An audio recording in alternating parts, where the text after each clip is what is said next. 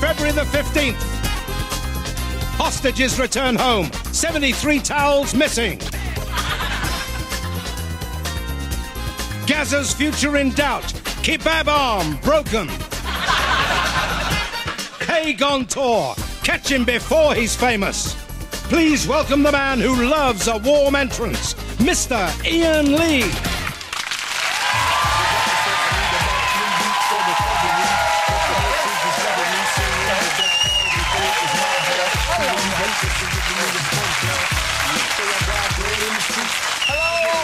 Calm down, you crazy sods. We haven't even told a joke yet. It might be rubbish. Hello and welcome to the 11 o'clock show. Yep, we're back, and it's not just because of all your letters imploring our return, but because the Channel 4 lawyers have been complaining they didn't have quite enough cock gags to sift through.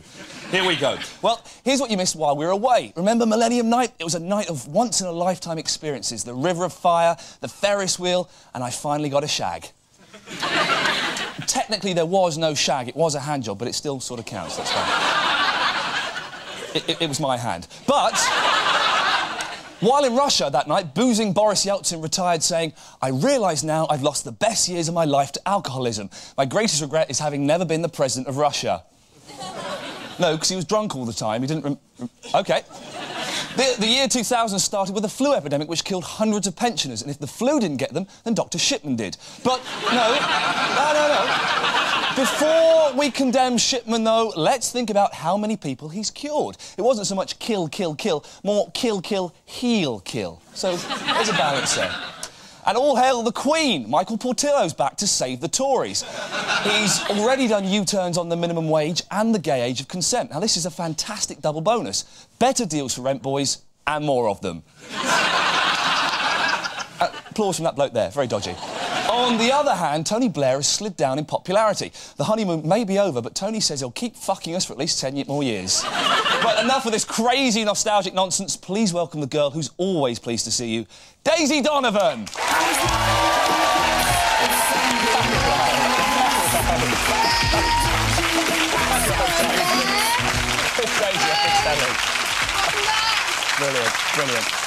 Brilliant.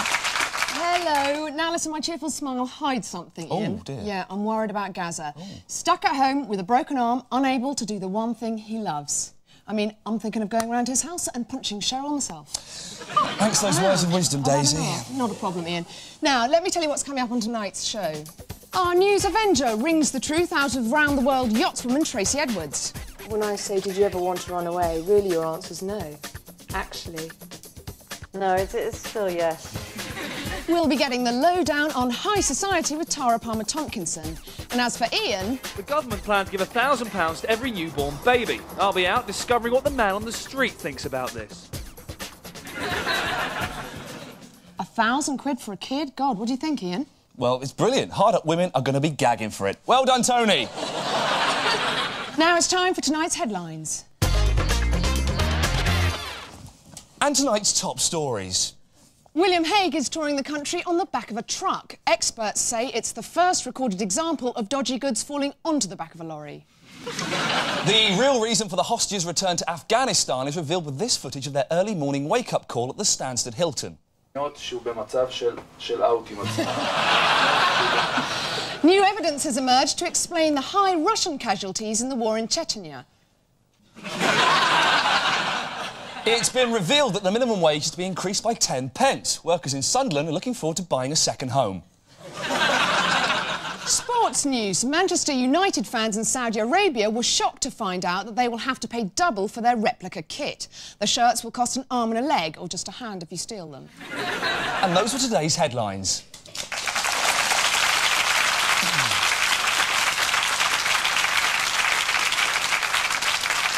We saw earlier, 73 of the Afghan hostages have arrived back home in Afghanistan. For more on that story, here's Paul Garner with this report.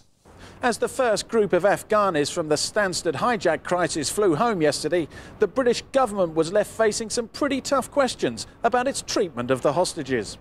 Most significantly, how did a bunch of grimy, unshaven foreigners come over here and stuff their faces on free steaks and margaritas at the Hilton, then bugger off home and complain that our food was shit?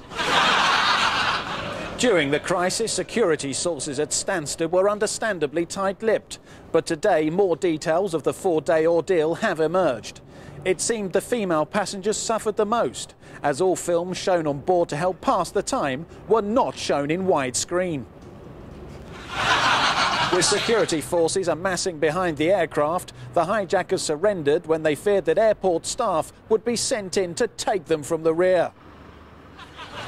Although it was widely assumed that the hijack was an attempt to gain asylum, an in-flight video found on board the aircraft suggests that the passengers could have been here for more innocent reasons. Taliban Travel are pleased to welcome you on your 7-day break to the United Kingdom. On arrival at your resort, you'll spend 4 days relaxing on a piss-soaked Boeing. Sit back and watch the world's press go by. Treat yourself and spend 2 romantic evenings with hard-nosed immigration officials at the world-famous Stansted Hilton, which boasts breathtaking views of Birchhanger motorway services and the majestic M11. The hijack may be over, but questions about the future of the remaining Afghanis goes on. People want to know why, when so many applied for political asylum, have half of them been flown home already, and not the whole bloody lot of them. This is Paul Garner for the 11 o'clock show at the Home Office. And for the latest on that story, go over now live to Paul Garner. Paul, have there been any more details released of the hijack itself? Yes, Iain, it is apparent that the Afghani hijackers were redirected to Stansted in Essex because it was felt they'd feel quite at home in a county renowned for dressing its women in ridiculous outfits, where any male over the age of 7 owns a gun, and where they listen to shit music every weekend, religiously. The Afghanis had also hoped to get some camels when they were here, but have had to accept the compromise of a fleet of second-hand Ford XR3Is, which at least are guaranteed to have had a hump in the back of them at some stage. Thanks very much, Paul. Thank you, Iain. Spot the odd one out. Doogie Howser MD, Dangerfield and Dr Harold Shipman. The answer? Well, it's Doogie Howser MD, of course. He's the only practising medic with hairless nuts. We are talking Dangerfield pre-Nigel Havers, of course.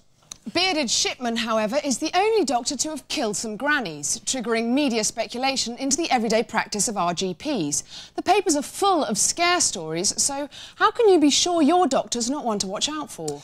It's easy, just follow our simple questionnaire. You go to your local GP with a mild case of flu, does he? A, ask you to lie on the couch and prescribe you a course of antibiotics. B, ask you to lay in a coffin while he makes some adjustments to your will. Your doctor calls you into his surgery, does he?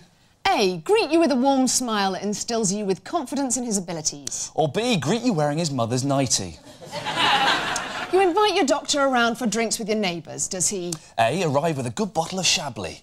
B, arrive with a fat bird called Primrose. You visit your doctor complaining of a sore throat, does he?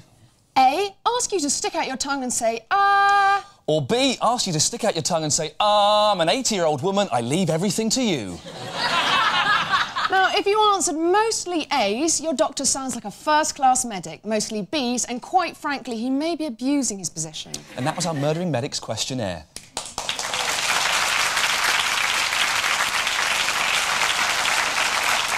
Still to come in part 2, our showbiz correspondent, Tara Palmer-Tomkinson. And now, with the new millennium finally upon us, Reading reject Ricky Gervais looks back at some of the landmarks of 20th century social history. Tonight, women's rights. See you after the break.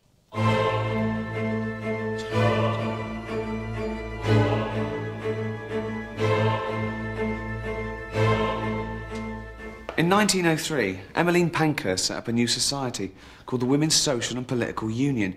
It believed in action, not words, and held demonstrations and attacked property in protest against the lack of women's rights. These suffragettes, or lesbians, were often arrested and put in jail. Bet they had a field day. In 1913, one of the more mental bean flickers threw herself under the King's Horse at the Derby with catastrophic results. It brought him down and Lucky Jim romped it at 14-1. But Leza died. Probably a shock. First time she'd ever been jumped. Anyway, they had to start in the war, so in 1918 we gave them the vote. This didn't just benefit baggage handlers. No, thanks to these early women, normal girls can now pop along to the polling station after shopping or picking the kids up from school and put a little tick next to their favourite lady politician. Of course, nowadays there are muff bandits in all walks of life. They're still usually right biffers like K.D. Lang or Ellen, But now and again, a real babe turns fishmonger, and that's a waste. Next week, gay rights.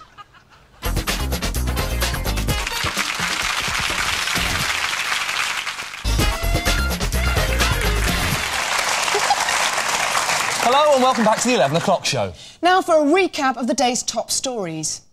Low pay to get extra £4 per week. Scratch card sales set to rocket. Paul Gascoigne breaks arm. Arm was looking at my bird, says Gaza. Report states half of all teenagers have sex while drunk. Research reveals it's the bottom half. We would like to take a moment now to apologise for remarks we made last series during an item on Paul Gascoigne, who yesterday had his forearm shattered when another player viciously smashed his face against it. During our tribute to Gaza, in which we genuinely intended to celebrate the career of one of Britain's most talented sportsmen, a number of small technical errors crept in. Our profile should have been titled Gascoigne Portrait of a Legend, and not, as we broadcast, Gaza Portrait of a Bellend. Computer problems led to scripting errors. The word footballer was repeatedly replaced by pie eater. Goal scoring became pie eating. And the phrase delighted the crowd with an inspired touch was broadcast as sat about in his pants shoveling handfuls of pie in his fat mouth till pastry came out of his blobby arse. We are sorry for any confusion this may have caused. Finally, we apologise for the error in which a slow-motion montage of Gaza's career highlights was inexplicably replaced by this.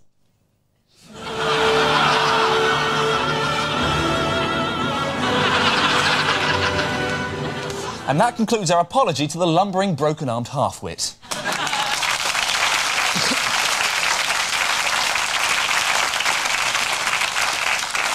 Daisy, what do you think would give a child the best start in life?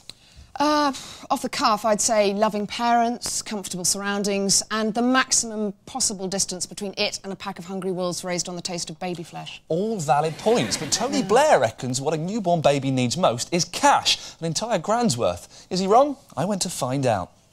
The government have announced new plans to give every baby born £1,000 to invest in their future. But will this lead to them being better educated at business or just better at spunking the lot up the wall?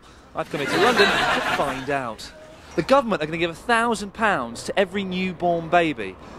Good idea or bad idea? Good idea. Can we trust a baby to look after its own money? Surely it's just going to leave it lying around or shit on it. No, I don't think so. Should that baby be given £1,000 or the equivalent in cigarettes? £1,000, not cigarettes, no. But no, but you think about it, in the future, £1,000 will only get you about 2.5 packets of fags, won't it? Now it'll get you 240 packs. No, we don't need cigarettes. I'm not saying the baby should smoke them all now. Do you think the kids have it too easy these days? Because in your day, you'd have to get bummed for a shilling, wouldn't you? You know, sherbet dips are £25 a bag, and space dust is now 40 quid an ounce. It's just sort of crazy. Crazy, I think, is a word. Yeah. Yes. Are you worried that if your child got a grand from birth, it might not talk to you? It might think you're too common. You know, now it's all nouveau riche. No. Hey, Mummy, I'm not talking to you. You're too short to talk to and poor. You're too short, poor, Mummy. It's horrible. You've got glasses. No. Finally, Stansted Airport are on alert because a load of Afghanistan baby commandos have hijacked a jumbo just to get free cash. How can we stop these babies taking over planes and coming and landing in our country? Well, you can't. So there we have it. Although some adults are upset at missing out, I, like the Scarlet Pimpernel, have cleverly disguised myself to claim my grand. This has been Iain Lee, the 11 o'clock show, London.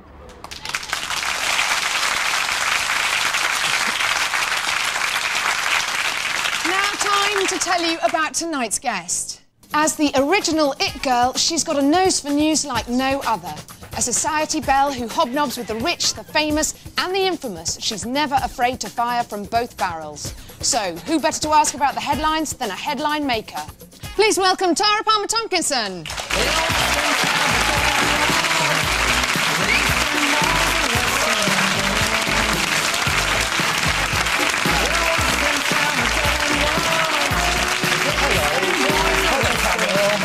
Nice to meet you. How's it going? Oh, not bad. Very fancy. We should dress up. Well, I found this in the wardrobe, actually. I've got such greasy hair, I had to put this hat on, otherwise I thought it would be very offensive. No, you look fantastic with the pink cowboy's hat on. Lovely. Now, Tara, we've asked you on to help us understand the murky world of showbiz, and let's be honest, no one else is more qualified than you, apparently. Don't know about that. We want you to sniff out the real stories, read between the lines, and use your razor-sharp wit, OK? Oh. Sorry, I shouldn't have said that bit. Oh, really? Sorry. We've collected some of the... don't worry about it. We've collected some of the major celebrity stories of the last few days, and we'd like you to give us your informed showbiz opinion on them. Gazza has almost certainly put an end to his career by breaking his arm last night, so some people say that Gazza's, you know, he's just misunderstood. What do you think? Jekyll or Hyde? Definitely misunderstood. I can't understand his Geordie accent, that's what it is. And he's got pies in his mouth. OK, animal rights activists are now saying that wearing leather is as bad as wearing fur, and they're going to outlaw it. So you're a former Best-Dressed Woman of the Year, I hear. Leather, style or vile? I think leather's great. I mean, you know, they're always going to have a... They are going to have a go at something. I can... You know, I see it from both angles, but, I mean, you know... I don't know if I want to say this, but if the animal is dead... Then you might as well make some nice leather trousers out of it. I know, but maybe they could just use ones which are already... No, because that'd be really shit leather, really bad quality. I don't know, I don't want to get caught in the political argument. You can see I'm sort of, you know, I'm a bit wet, really. So you wear leather yourself? I can't see that. I do wear... About the argument! About the arguments I'm talking about! The Oscar nominations were announced tonight, and the film that swept the board is American Beauty, currently on release in this country. Let's have a quick look at a clip. Smile, you're at Mr. Smiley's. Would you like to try our new beef and cheese pot pie on a stick? Just $1.99 for a limited time only? We were just at a seminar. Buddy, this is my... Her husband. We've met before, but something tells me you're going to remember me this time. The question everyone's asking, is it better than Caddyshack? It's a great film about golf, I'll lend it to you. Oh, I see. Oh, no, Caddyshack, definitely. Cool. Obviously. Caddyshack all the way. New movie The Beach has just missed out on an Oscar nomination, but Leo Mania is gripping the country yet again. What do you think of him? Well, I thought The Beach was fantastic, and I think he's, you know, I think he's pretty hot. He's not really... I'm not a big Leo-looking fan. He's not my type of man. But I think, you know, God, I mean, I went to the premiere last week and the hordes of women outside screaming for him was unbelievable. Now, that film was something I really liked. I said halfway through, I said, you know, it's really like Lord of the Flies, you know. And this guy said, I haven't read that. I said, you haven't read Lord of the Flies? I mean, I haven't read it. Neither have I. You still have a go at him for not reading it. I like that. That's good. Babyface Leo's been praised for his role in the film, so let's take a look at him here. Oh, it's a little boy. Was that you? Yeah, that was me this morning. Now, Tara, before you go, we'd like your opinion on tomorrow's headlines. We can't be sure what they'll actually be, but so we've just made some up. Take a staggering guess. We'll have a go. So, Oscars Jacko-nominated breaststroke star Wow's Academy. Another brilliant one. Yeah, and finally, God forbid, the son, Thora heard my coke hurl. Oh, that's the best one. That's the one. Ladies and gentlemen, Tara Palmer-Tomkinson.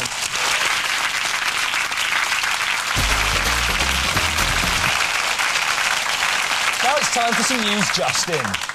A new team to monitor the police has been set up called Off Cop. It's based on a pilot scheme running in Manchester called Piss Off Cop. Nightclub owner Peter Stringfellow has explained his recent support for William Hague. He said, I just can't resist big tits. Reinvented rock star David Bowie is to have a baby at 53. He is said to be delighted, as in the past a little bundle of joy weighing 6 pounds 6 ounces was something he snorted up his nose. When asked whether he would prefer a boy or a girl, he replied that he was a happily married man now and those days were long behind him. It's been reported that more and more American women are joining the Ku Klux Klan. A Klan spokesman said that women members are just the same as men, except they change their sheets more often. Royal News and Madame Tussauds has unveiled a dummy of Princess Diana wearing a replica of her wedding dress. When the exhibit closes, they hope to reuse the waxwork as a candle in the wind. Foundation has increased the bounty on Salman Rushdie's head to £1.7 million. If the prize is not claimed by terrorists this Saturday, there'll be a rollover. And that was the news just in.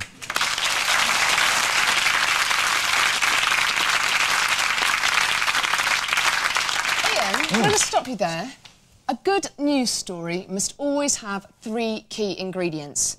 A murdering doctor and any 2 other key ingredients. Failing that, what do you do? Well, our news Avenger reckons she's got the answer. See what you think.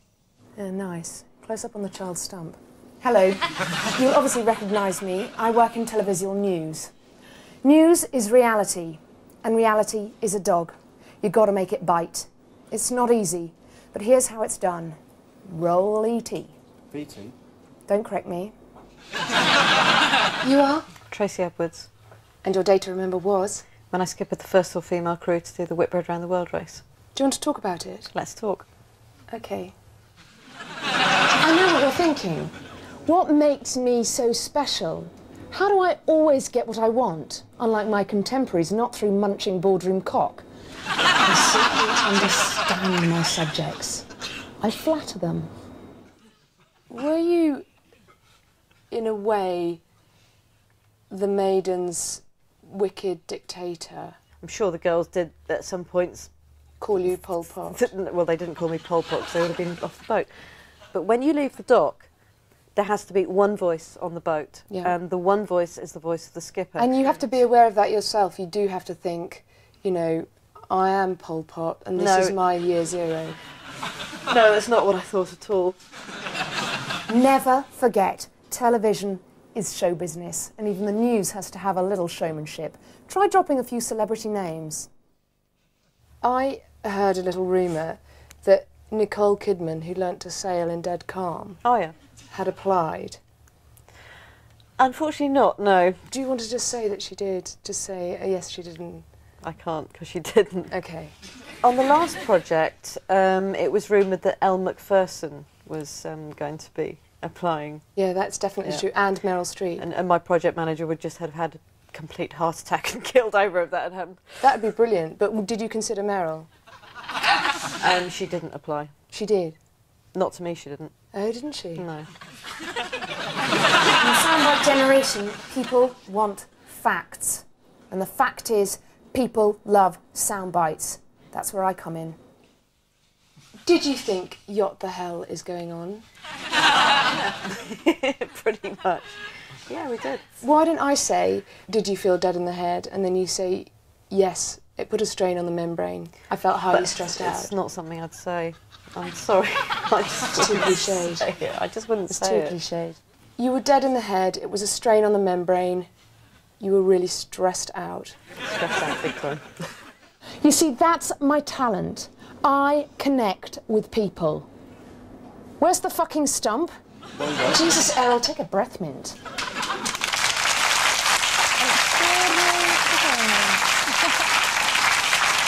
And that's all from tonight's show. Tomorrow night, naked funny man Ben Miller is our guest. But before the ads, here's a commercial that you won't be seeing, an aborted Shane Ritchie doorstep challenge in which the crew inadvertently call it the Manchester home of Mrs Primrose Shipman.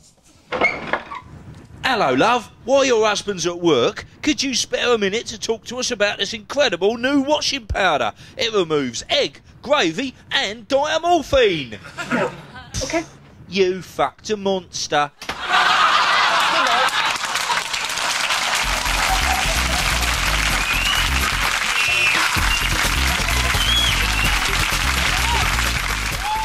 And the 11 o'clock show is back tomorrow at 11 o'clock.